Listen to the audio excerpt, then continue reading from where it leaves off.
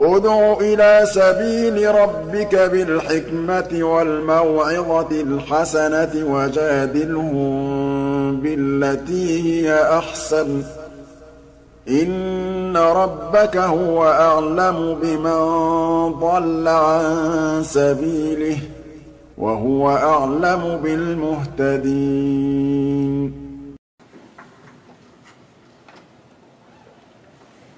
إن الحمد لله نحمده ونستعينه ونستغفره ونعوذ بالله من شرور أنفسنا ومن سيئات أعمالنا من يهده الله فلا مضل له ومن يضلل فلا هادي له وأشهد أن لا إله إلا الله وحده لا شريك له وأشهد أن محمدا عبده ورسوله.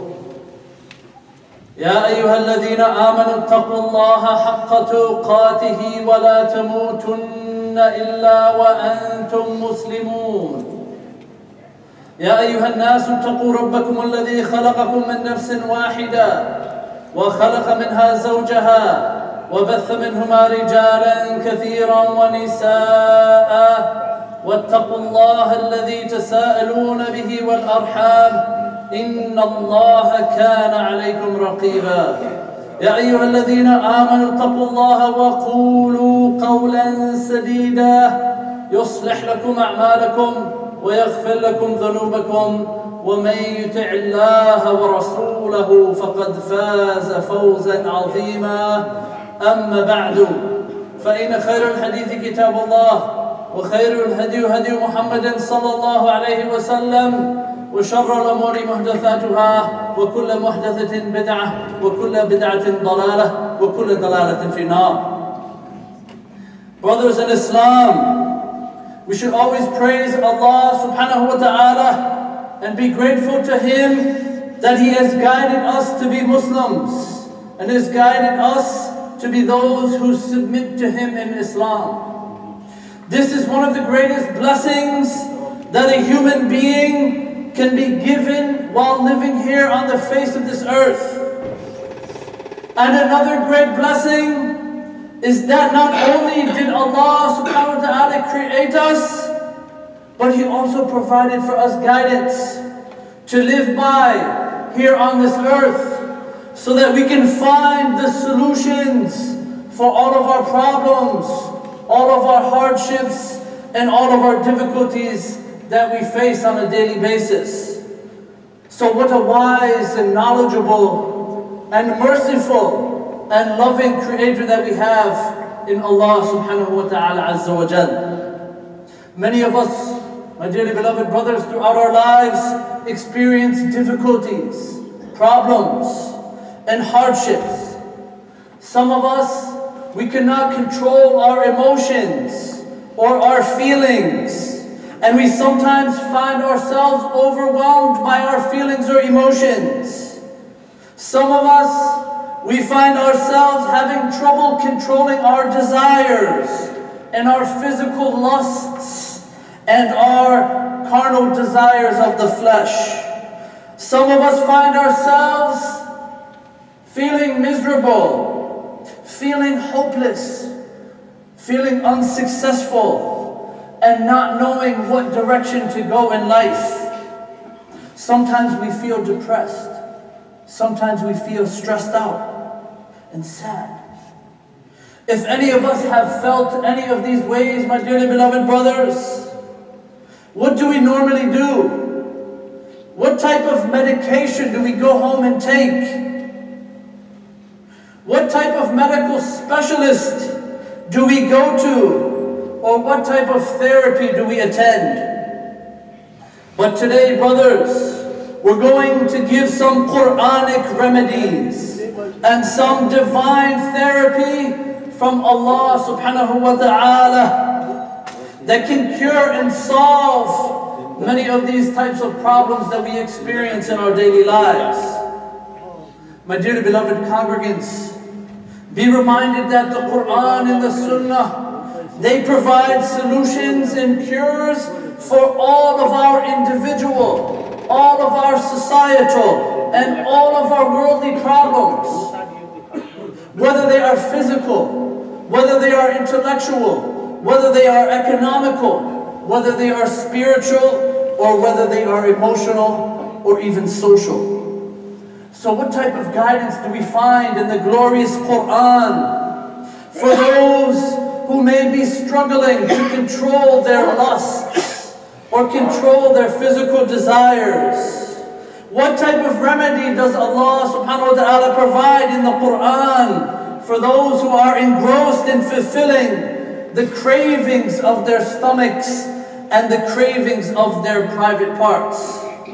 What does Allah subhanahu wa ta'ala say in the Quran that offers us a solution and remedy for those who are wasting hour after hour on the internet, in the wee hours of the night, looking at things that they shouldn't be looking at, such as pornography, such as things and naked women who are wearing no clothes, or spending many hours of the day flipping through magazines of women who don't wear the proper garments? What does Allah subhanahu wa ta'ala do? What does Allah subhanahu wa ta'ala's guidance do in the Quran? And what does He guide us to? If we are having and find ourselves having difficulties controlling our physical desires and lusts and staying away from acts of disobedience, Allah subhanahu wa ta'ala tells us in the Quran,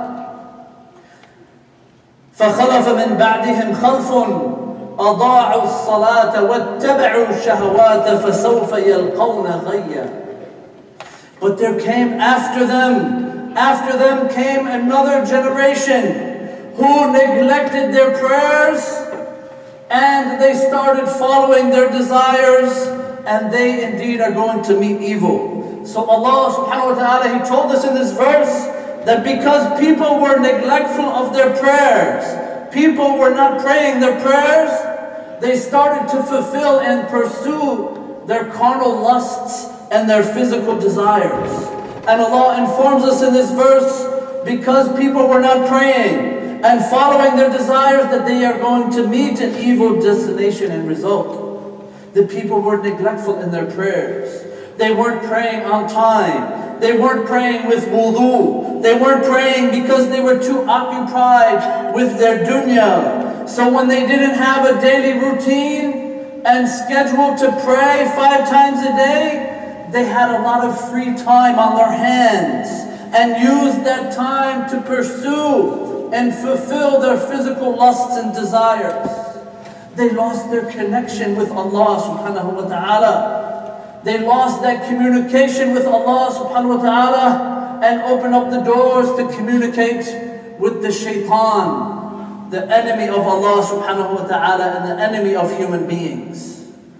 So those of us who find it difficult to control our lusts and physical desires, we need to be reminded that this is exactly what our beloved Prophet Muhammad sallallahu alayhi wa sallam was worried about when he addressed his companions and addressed his ummah when he said, إِنَّ مِمَّا أَخْشَى عَلَيْكُمْ شَهَوَاتِ الْغَيِّ فِي بُطُونِكُمْ وَفُرُوجِكُمْ وَمُضِلَّاتِ الْهَوَى. The Prophet Muhammad sallallahu alayhi wa sallam, he said, verily, among what I fear for you, for my followers, are the seductive temptations that are in your stomachs and in your private parts, and the misguidance of following your desires.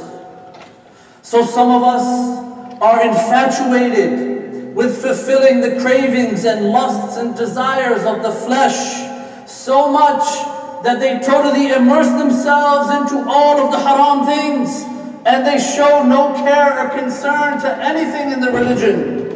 When it comes time to pray, they are busy being intimate with their wives until the time for prayer goes out. When it comes time to pay zakat, they are using that money to go on a vacation. When it comes time to fast Ramadan, they sneak a meal or two in the back room when no one is looking. Allah subhanahu wa ta'ala mentions in the Quran about those who have given priority to following their physical lusts and desires over following Allah subhanahu wa ta'ala's commandments and worshipping Him. And Allah mentions that those who have taken their lusts as their gods and giving their lusts and physical desires priority over teachings in the Quran and the Sunnah, that they have taken their lusts and desires as gods besides Allah subhanahu wa ta'ala. As Allah He says, أَفَرَأَيْتَ مَنِ اتَّخَذَ إِلَهُهُ هَوَاهُ وَأَضَلَّهُ اللَّهُ عَلَى عِلْمٍ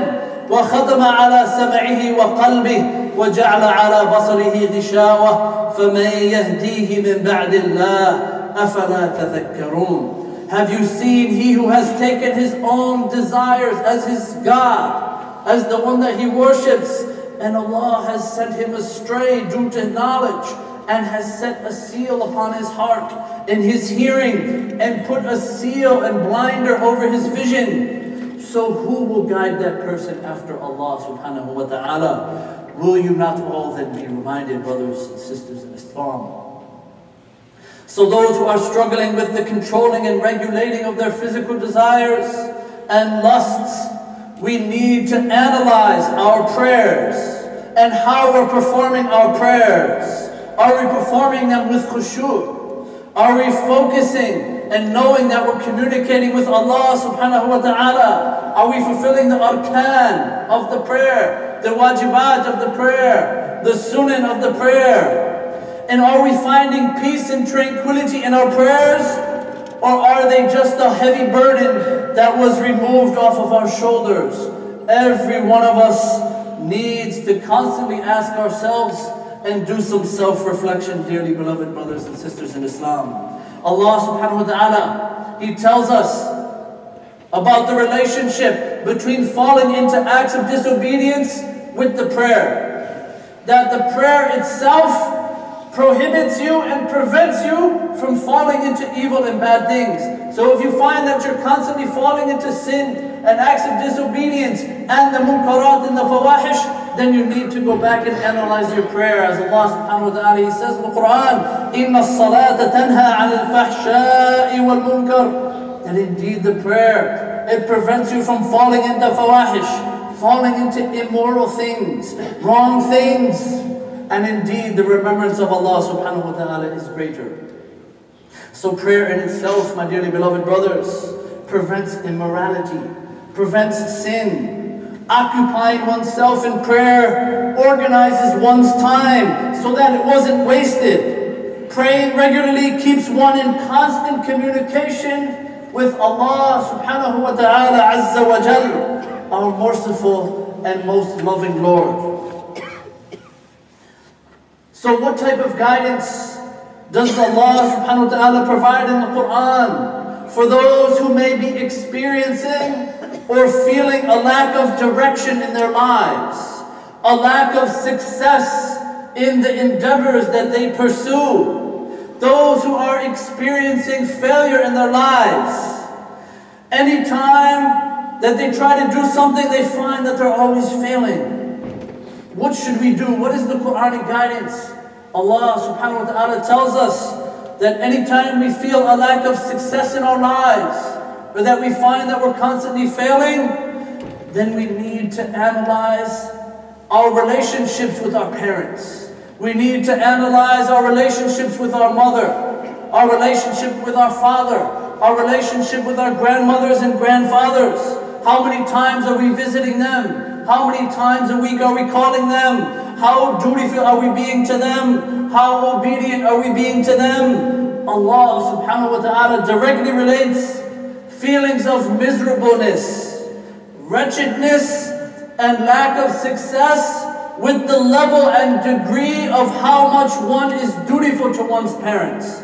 Allah subhanahu wa ta'ala, He says about Isa ibn Maryam alayhi salam in the Quran, and his relationship with his mother Maryam, when he goes on to say, وَبَرًّا بِوَالِدَتِي وَلَمْ يَجْعَلَنِي جَبَّارًا شَقِيًّا. And Allah subhanahu wa ta'ala, He made me dutiful to my mother. He made me respectful to my mother. He made me give my mother dignity and honor and respect. And He did not make me somebody who was wretched or somebody who was a tyrant.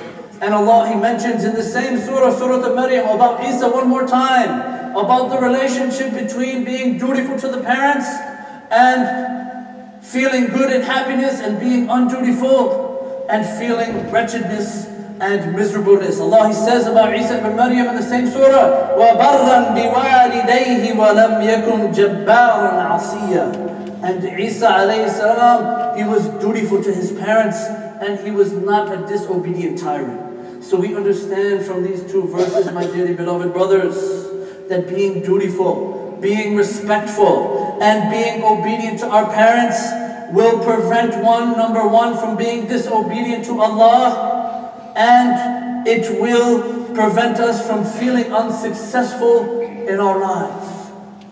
So if we're looking to please Allah subhanahu wa ta'ala, then work hard on pleasing your parents. And if you're worried about making Allah subhanahu wa ta'ala angry, then stay away from making your parents angry. As the great companion Abdullah ibn Umar radiallahu anhuma, he said, Rida al-Rabb في رضا الوالد وسخط الرب في سخط الوالد. Abdullah ibn Umar, the great companion, the son of Umar ibn al-Khattab, he said, the pleasure of Allah subhanahu wa ta'ala, the pleasure of Allah subhanahu wa ta'ala, the Lord, the magnificent creator of everything in existence, earning His pleasure is through earning the pleasure of your parents. And the anger of the Lord, the anger of Allah subhanahu wa ta'ala lies in the anger of the parents. So being dutiful to the parents, my dearly beloved brothers and sisters in Islam, is the best of deeds after establishing the prayer. On the authority of Abdullah ibn Mas'ud radiallahu anhu, he went to the Prophet Muhammad sallallahu alayhi wa sallam and he said, Ayyul amal afdal. He said, which action is the best? Which deeds are the best? فقال النبي صلى الله عليه وسلم الصلاة لوقتها. Prayer at its designated time. Praying on time. Not missing your prayers. قال ثم ماذا؟ قال بر الوالدين. And then Abdullah ibn Mas'ud asked him, what is after the prayer the most important and the best deeds? He said, being dutiful to your parents. And one time, this same Sahabi, the same companion, Abdullah ibn Umar, he was in Mecca and he saw a Yemeni man, a man who had traveled from Yemen to Mecca to make Umrah, and he was carrying his mother on his back. So this man, he went up to Abdullah ibn Umar while he was making tawaf and carrying his mother on his back, and he said to Abdullah ibn Umar, he says, Abdullah, do you think that I have repaid my mother for carrying her on my back all the way from Yemen to Mecca? And he said, no, never, not even for every single groan that you made from the heaviness of her upon your back. So brothers and sisters in Islam, if we're feeling unsuccessful, if we're feeling miserable, or we're feeling a lack of direction in our lives, then we need to go visit our parents. We need to go call our parents. We need to go take them out to eat. We need to bring our mother some flowers and some candy. We need to designate at least one day out of the week only for our parents, where we spend time with them and we're dutiful to them and we honor them and we show the dutifulness of those who are honorable children. We also need to make a special supplication for our parents. Designate a part of your prayer after you make dua to Allah subhanahu wa ta'ala and ask Allah to save us from the hellfire and enter us in the paradise. Make a special supplication for your mother and father. Give charity on their behalf. Build a masjid on behalf of your parents, and be reminded, brothers and sisters, that whatever we do, we can never repay our parents back for everything they've done for us. So what about the third group, my dearly beloved brothers and sisters? What about those who may be feeling sad? Those who may be feeling depressed, miserable, or stressed out from everyday life? What is the remedy? What is the medication? What is the solution that Allah subhanahu wa ta'ala provides for us in the Quran? If we find ourselves feeling depressed, then we need to analyze our relationship with Allah subhanahu wa ta'ala's speech, with Allah's living word. with Allah subhanahu wa ta'ala's noble Quran. As Allah He says in the Quran, وَمَنْ أَعْرَضَ عَنْ ذِكْرِي فَإِنَّ لَهُ مَعِيشَةً ضَنْكًا وَنَحْشُرُهُ يَوْمَ الْقِيَامَةِ أَعْمَى. And whoever turns away from my remembrance, whoever turns away from my Quran, whoever turns away from remembering me in his heart and upon his tongue and upon his limbs, then indeed that person will have a depressed life. That person will have a stressful life. That person will have a miserable life. And then on the day of resurrection, we will gather them and they will all be blind. So Allah subhanahu wa ta'ala is telling us here, my dearly beloved brothers, that whoever doesn't read or recite Quran, then he is going to feel depressed.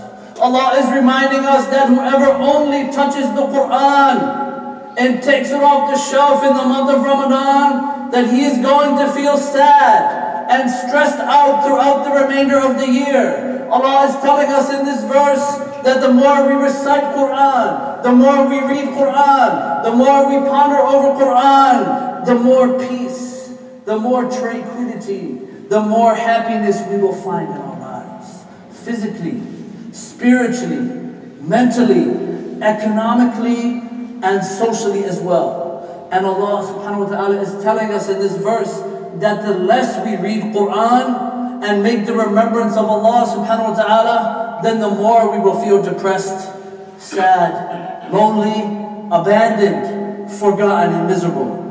So if we want to have inner peace, my dearly beloved brothers, we want to find tranquility in our hearts and our souls and our minds, then we need to recite the Quran. We need to read the Quran. We need to ponder over the meanings of the Quran. As Allah subhanahu wa ta'ala, He says in the Quran, أَلَا بِذِكْرِ اللَّهِ تَطْمَئِنَّ الْقُلُوبِ. Unquestionably, by the remembrance of Allah, hearts find peace and hearts find tranquility. So we ask Allah subhanahu wa ta'ala to fill our hearts with the Quran and with Allah's remembrance. May Allah subhanahu wa ta'ala give us peace, give us tranquility, and give us happiness in our lives. Brothers in Islam, these were just some examples of how the Quran provides solutions for some of our daily problems. How the Quran can provide a cure for those who follow their lusts and desires. How the Quran provides a solution for those who felt unsuccessful. And how the Quran provides guidance for those who feel miserable, wretched, and sad. It is important, my dearly beloved brothers, that we as Muslims know and understand that the Quran and Sunnah provides comprehensive guidance for all of mankind's problems, ills and difficulties, whether they be social, whether they be economic, whether they be mental, whether they be psychological, whether they be physical, or whether they be spiritual. And that there doesn't exist any other guidance on the face of this earth more comprehensive and more stronger than the guidance contained in the Quran. As Allah subhanahu wa ta'ala, He says in the Quran, إِنَّ هَذَا الْقُرْآنَ يَهْدِي لِلَّتِي هِيَ أَقْوَمُ وَيُبَشِّرُ الْمُؤْمِنِينَ الَّذِينَ يَعْمَلُونَ الصَّالِحَاتِ أَنَّ لَهُمْ أَجْرًا كَبِيرًا. Indeed, this Quran guides to that which is the best, that which is the most suitable in all affairs of life, and gives glad tidings to the believers who do righteous good deeds, that they will have a great reward. أقول قولي هذا أستغفر الله لي ولكم إنه هو الغفور الرحيم.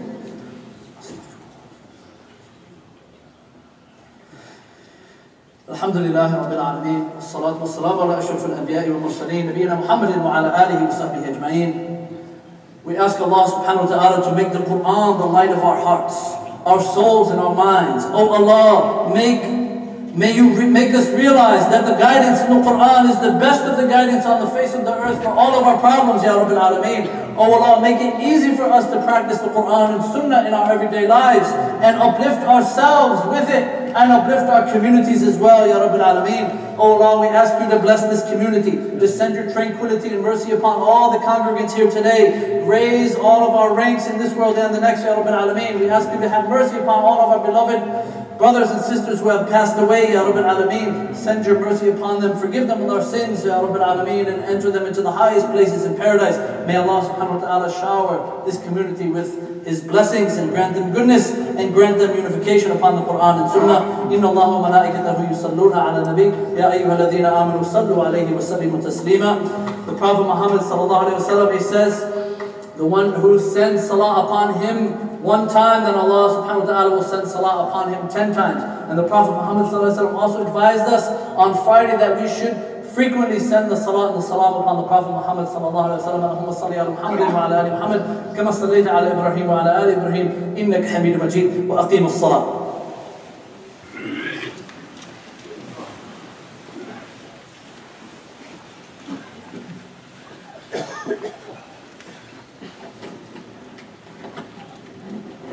Allahu Akbar, Allahu Akbar. Ashhadu an la ilaha illallah. أن محمد رسول الله. حي على الصلاة حي على الفلاح قد قامت الصلاة قد قامت الصلاة. الله أكبر الله أكبر لا إله إلا الله. استووا اعتدلوا استووا صفوفكم صدق our brothers. Try to come close the gaps, make the row straight. استووا. الله أكبر.